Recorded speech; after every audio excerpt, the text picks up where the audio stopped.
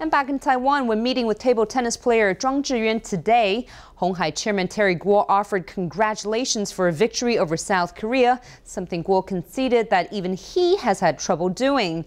And Gou presented Chuang with a check to support future table tennis endeavors and even pledged to build a world-class table tennis training center. When Gou and Chuang met today, attention focused on table tennis and Mother's Day. Gou presented a cake and flowers to Chuang's mother. I don't always like to think back about having brought Chuang down this long road, but I'm truly grateful for the arrangements today. Together with his record performance, it brings great joy to me this Mother's Day.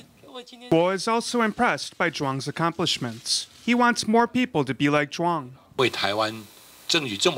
After achieving such great glory and prestige for Taiwan, he is still so courteous and shows such great appreciation. I think this is the kind of society Taiwan needs. We need more youths like this. Gou donated 2 million NT to Chuang's table tennis team, and in return, Chuang gave Gou a table tennis racket used to beat South Korea in last week's World Team Table Tennis Championships.